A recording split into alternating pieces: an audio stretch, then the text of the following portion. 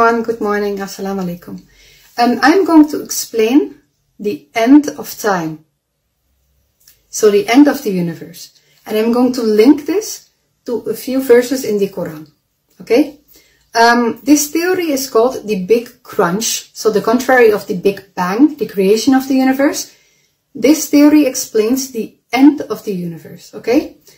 So the short explanation is that the universe is going to get sucked into a black hole because the gravitational force of a black hole is stronger than the expanding force of the universe.